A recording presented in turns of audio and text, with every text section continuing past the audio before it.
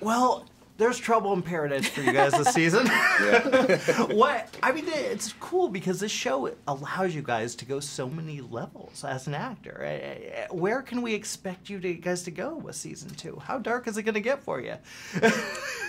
That you can talk about. Yeah. Well, you know, you kind of find us separated, and me trying everything I know how to do to get Monica back.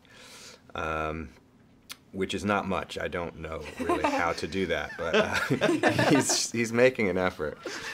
Yeah, I think I know. I think she really wants Casey to fight for them, but you know, outside of the Dutton, she wants to be away from the Dutton influence.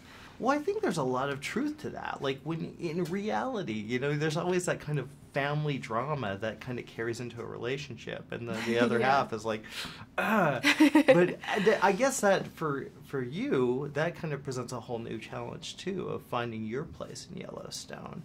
That must be exciting. Yeah, I think especially at the end of season 1, she really sees it as a threat to her freedom and her son's freedom, and you know, just and overall well-being, really. But I think it's great in season 2. You see kind of her own empowerment and how she, you know, she's so determined to carve out, you know, a life for herself and for her kid, whether, you know, Casey will be a part of that or not. But Casey, ultimately, you know, hint over there. It's been a change for you too, because you're dealing more with the guys. I think obviously you're stepping in on the ranch. How has that been, kind of finding that chemistry with those guys as opposed to? You know, it's been beyond the like heartbreak of not kind of having the family dynamic anymore and all that. It's been interesting to have, you know, scenes with all these people that I didn't really get to cross paths with last year, and yeah, you're kind of watching him not be the god of his own little world anymore. Now he's like stepped into this kind of like big boy world of, you know, this is how things run around here. You're not in charge. You have a lot to learn, you know, and kind of just stepping into some much bigger shoes.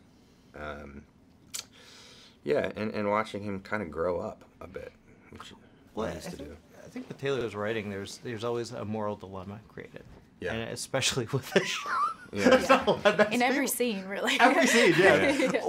What? How much of that comes from you guys? Does Taylor work with you guys with the scripts, or does it all come from him? It all comes from him, and thankfully, like, you know, I think if people started sticking their ideas in or trying to, you know, it wouldn't be what it was. And I've always said I love that the vision on the show was really singular and coming from one voice, which is a very wise voice. You know, he tries to do everything with think all the way around something and make sure everything is treated correctly and fairly, and yeah, and he's just an incredible writer. What can we expect? I mean, are you thinking season 3? Are we thinking that far? We were just told we can't talk about that. Well, just letting you know. Yeah. Well, I'm not surprised. Yeah, you're gonna get us in trouble. To beat her, I have to attack him. I have to play dirty. We're about to find out how big a role you play in this family, son. You understand what I'm asking?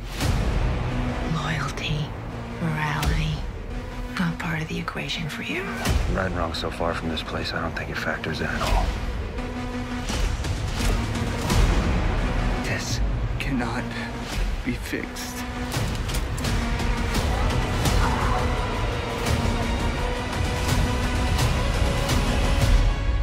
All the angels are gone, son. There's only devils left.